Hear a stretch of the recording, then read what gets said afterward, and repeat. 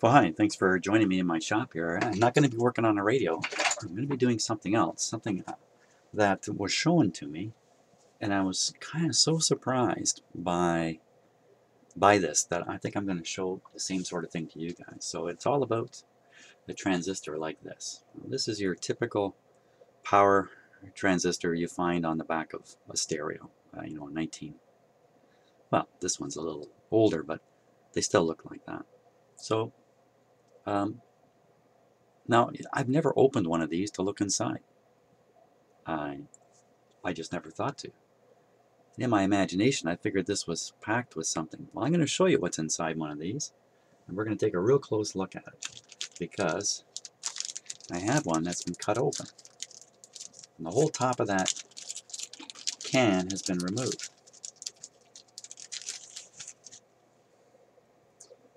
And you can see inside it.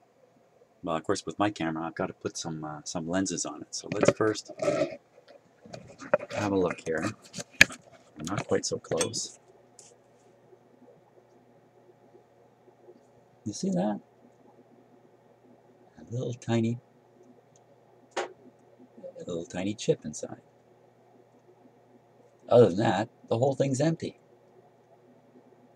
Just air. So let's take a closer look at it. Now, I haven't even looked at it closely yet myself, so I'm quite interested in what this is going to look like here. Make sure we get lots of light on the topic here.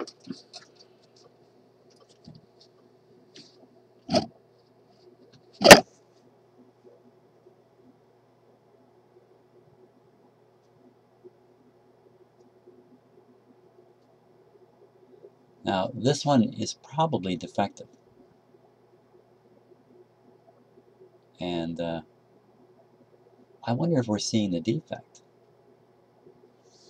in it when we look at it now. Because there is something that doesn't look quite right.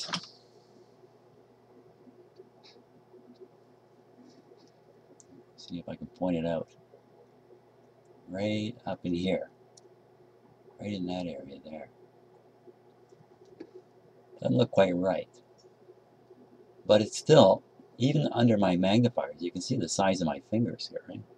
Even under this pretty good magnifier, I still can't really make out the details on there.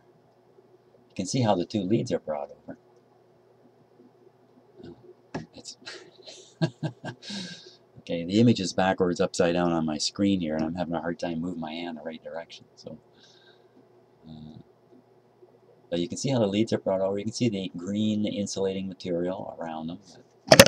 Maybe where the leads come through the back here. They've been cut off on this one, but well, isn't that just the coolest thing?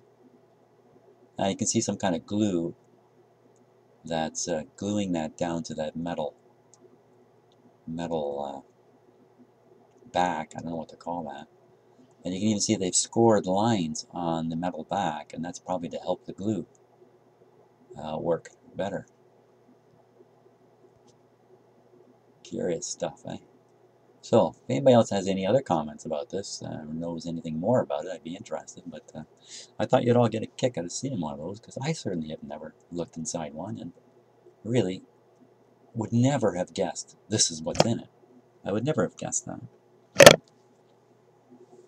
Oh well, thanks for watching my short video.